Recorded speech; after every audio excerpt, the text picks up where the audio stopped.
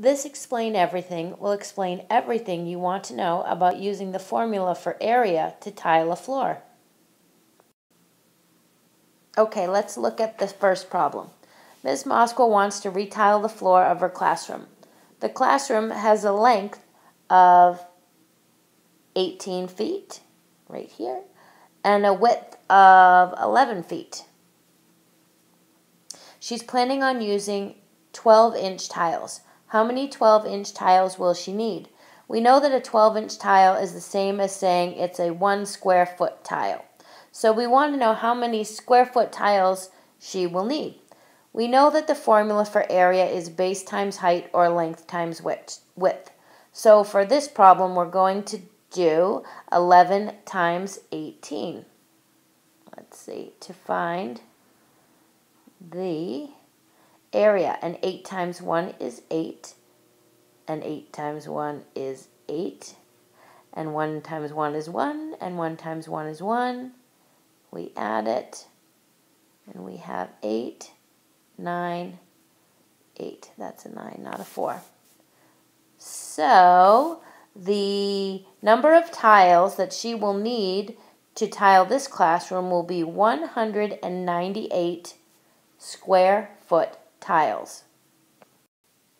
Okay, and here is what 198 12-inch tiles would look like. You could count the tiles. There are 198 altogether. You could count them, or you could just multiply 11 times 18 and know that that is 198. Here is where our problem gets a little trickier. Miss Moskwa wants to retile the floor of her classroom. The classroom has a length of 18 feet and a width of 11 feet, which is the same as our old classroom in the last problem, 11 by 18. She's planning on using 6-inch tiles. How many 6-inch tiles will she need? Well, we know that area for an 11 by 18-inch room is 198 square feet.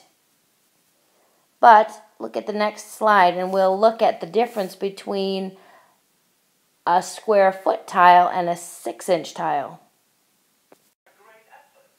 And I'll make a quick correction there because some of you, I'm sure, heard me say that the classroom was 11 by 18 inches. That clearly is not the case. The classroom is 11 by 18 square feet. Okay, let's pretend that this is a 1 square foot tile. It's 12 inches on each side. That's what makes it 1 square foot. But imagine we want to tile the floor with 6-inch tiles. Half of, I'm going to change colors so that you can see it better. Let's see.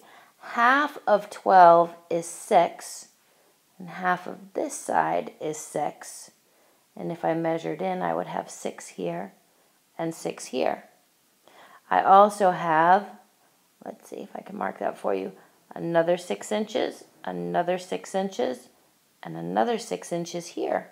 That's a 6-inch square. This is a 6-inch square. If I were to measure down this side, I would have a 6-inch this side, 6 inches here, another 6 inches here for another 6-inch square, and then 6 inches across, 6 inches across, that's 6 here and 6 here for another 6-inch tile. So within every square foot tile, I have 4 6-inch tiles. 1, 2, 3, 4. Now you'll remember from earlier in our problem that when the area was completed of 1 foot square tiles, we had 198. Now imagine that each one of these, imagine this one right here, was now divided into 4. because we saw on the previous slide that every single 12-inch tile can be divided into 4 6-inch tiles. Sorry, this doesn't work very good in small spaces. Remember. So keep in mind that now every single square foot tile has 4 6-inch tiles within it. So now what we really need to do is we need to multiply 198 tiles. Oops. Gosh, I wish that worked better. Times 4. I'm going to go to the next slide and we'll do the multiplication. Here we go. We have 198 square foot tiles times 4 because there are 4 6-inch tiles in every square foot tile. So we have 8 times 4 is 32. And 4 times 9 is 36, 37, 38, 39. And 4 times 1 is 4, plus 3 is 7. 792 6-inch tiles.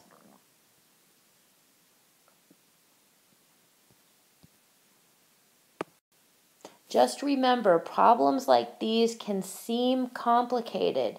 You just have to, sometimes you have to draw a picture, sometimes you have to go through several steps in order to get the answer.